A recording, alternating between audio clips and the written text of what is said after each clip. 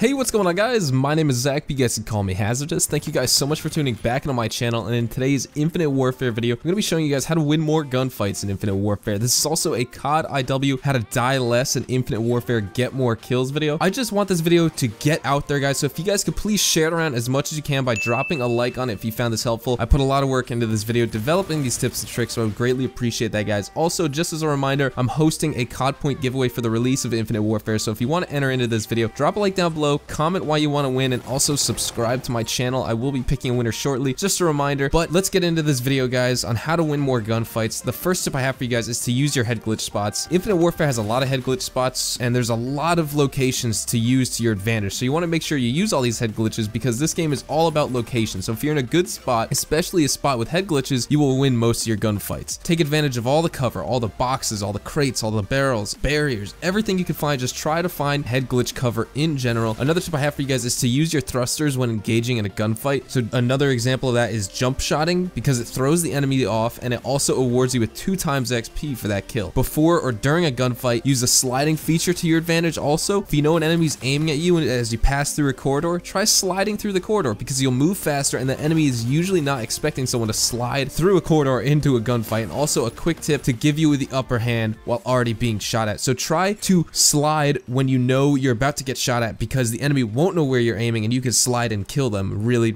easily. Another tip for winning gunfights is to hip fire. Use hip firing while you're boosting or thrusting or jumping in a gunfight. Don't hip fire all the time. It's just very handy when you and your enemy are in very close quarters, so you don't want to try this from a very long range because you need to ADS when you're at long range so you can actually kill the enemy. But if you're up close, try hip firing because you'll have a larger bullet spread. Also, do not drag scope, because if the enemy is moving fast or there are multiple enemies, don't aim and drag your crosshairs to them. What you want to do is kill enemy, aim out, reposition your aim, and aim back in and start firing. You got to do this very quick, and it takes some time to get used to, but just keep practicing and you will notice a big difference between your skill level, and you will notice you start to win a lot more gunfights when you don't drag scope, when you use your hip firing appropriately, and when you jump shot and slide. Another tip I have for you guys is to pre-aim, and this allows you to already be aiming down sights on the move when you know an enemy is coming and or coming out of cover. And in Call of Duty, whoever shoots first and is accurate most, they usually win the gunfight. That happens most of the time, so you want to be able to pre-aim, because if you know an enemy is coming around a corner, you want to aim before he actually comes around that corner so you could start shooting beforehand. Use the UAV to your advantage because you can maximize the effectiveness of the pre-aiming technique if you look at the UAV every 3 to 5 seconds. That's kind of a general tip I have for you guys to just improve your game in general, is to look at the UAV often. And if you notice an enemy's there, pre-aim and start to shoot right before you know you're going to see him on your screen. And it's easier to do this when you have a headset like Astro's and you're using UAV at the same time. The last tip I have for you guys is to drop shot. Use a tactical button layout on your settings options in Infinite Warfare to make this easier for you. You could use a scuff controller to help make this easier, but those are a really expensive alternative, and drop shotting allows you to shoot and go prone, which will throw off the enemy's aim because they're not expecting you to do that at all. Combine the drop shot technique with the jump shot in gunfights to really have a competitive edge. Try mixing it up. For one gunfight, try drop shotting. For another gunfight, try sliding. And for the third gunfight, try jump shotting, and see which one works best for you. I hope you guys enjoyed these tips. Like I said, just a reminder, the COD point giveaway is ending soon, and I will be choosing a winner very shortly. So if you want to enter into that, make sure you're subscribed to my channel, make sure you dropped a like on this video, and make sure you commented down below. For the same reason for you guys are dropping the like, I put a lot of time into this video developing the tips and tricks, so I would greatly appreciate that. If you guys could share this video around, you could share it by dropping a like, because you will share it on Twitter if you have your Twitter account connected to YouTube. So thank you guys so much for tuning into my channel. I hope you guys have a fantastic day. I have tons more videos coming out later today. I will also have a Call of Duty Infinite Warfare how to improve your kill death ratio video coming out very soon, so make sure you're tuned into the channel for that. I hope you guys have a fantastic day. Thanks again so much for watching, and I will see you guys in the next video.